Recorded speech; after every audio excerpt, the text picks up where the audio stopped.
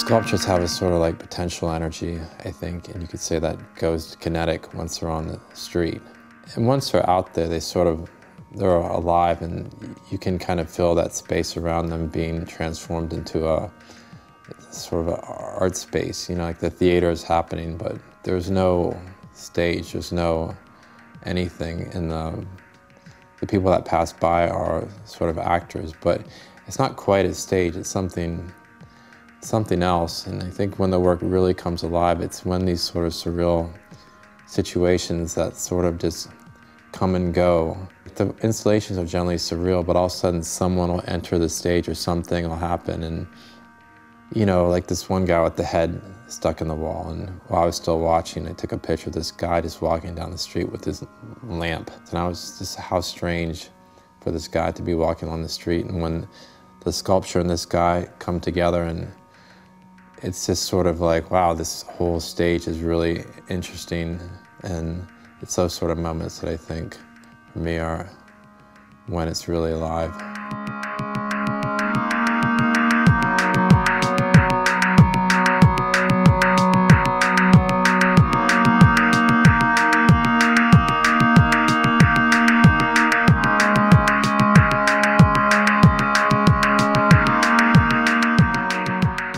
You know, it's an art project, but I think it's equally a social experiment. It's, you know, I have a science background. I studied geology, I didn't study art, and the idea of doing an experiment and recording that data, I think, even the very first experiments I did, I think they were as much that sort of more scientific social data than it was an art piece. And so when I put the works out, I like to take a few photos to document what's going on. But then, like a social experiment too, you don't want to stay there because your presence contaminates that experiment, because people could see you there somehow, or even just feel you, or just being there feels like you're not letting it happen on its own. So I record a few photos and then I just sort of disappear. Felt the same,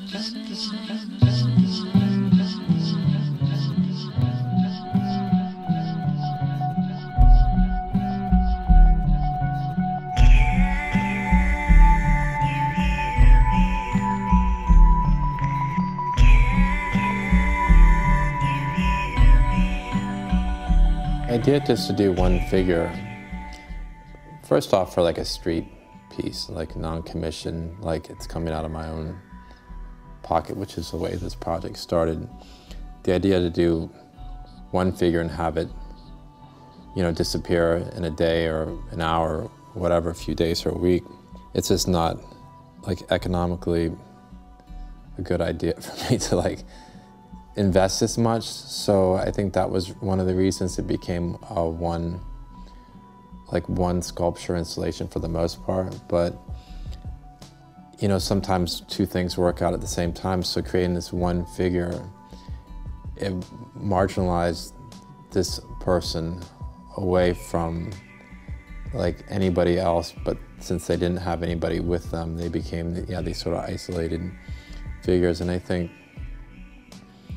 people alone always, they can become invisible, but they can also become very visible. The person at a party that's not talking to anybody else, you know, and a lot of these people were like in doing things that is not normal behavior. So in these sort of abnormal situations, and, you know, it kind of gives them more sort of electricity around that space because they're alone and they're doing something strange. And in public spaces, especially, like when people perceive that, then unless they like term that person like crazy or homeless, then it really starts to become a sort of perplexing situation.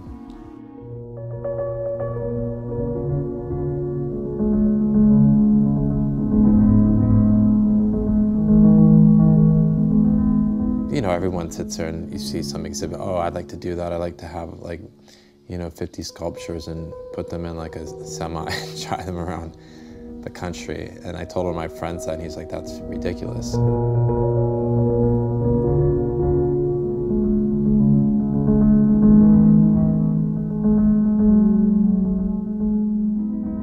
I think I was searching for some other creative outlet, but then, you know, it's just one day I was messing around with this tape. I'd created a metal tinfoil ball, and, you know, I decided to make a second one out of tape, but I didn't have enough tape left to make like a solid tape ball, and that's when this kind of trick of wrapping the tape around in reverse just kind of came to me. I mean, that said, I can remember back when I was a kid taking tape and wrapping it around pencils, like in reverse and then the other way to create this cast. So it wasn't exactly like a new idea, but the idea to actually apply it to a bigger object hadn't really occurred to me, and I didn't really think it was even gonna work, like it wouldn't be strong enough.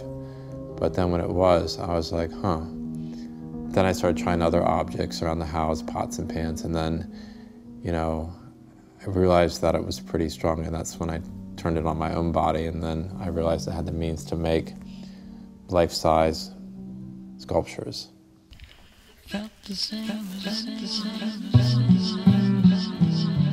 When we do the casting process, the first thing we do is cover the model with this plastic wrap, sort of like we use for cooking. When we put the tape on, it's not going to stick to the model. We'll just put these two together, then cover them as quickly as possible. If you guys stand back to back, to share like a common back, so we're not actually wrapping between them.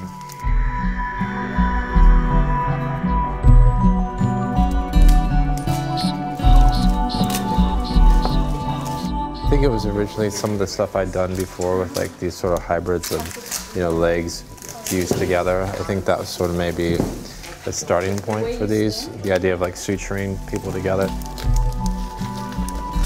Looking around maybe an hour, half hour to an hour.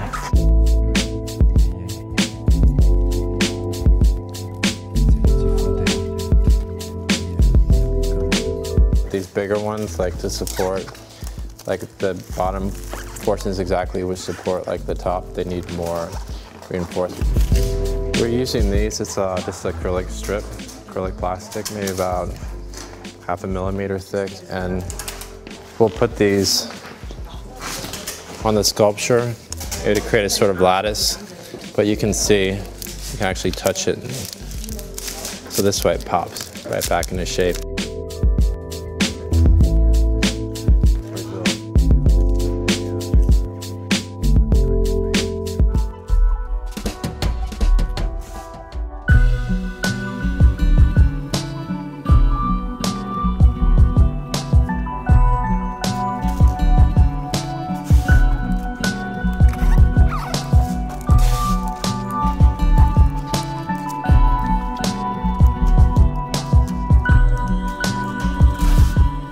Zigzag. It's easier to put it back together after because it's sort of like fitting a puzzle.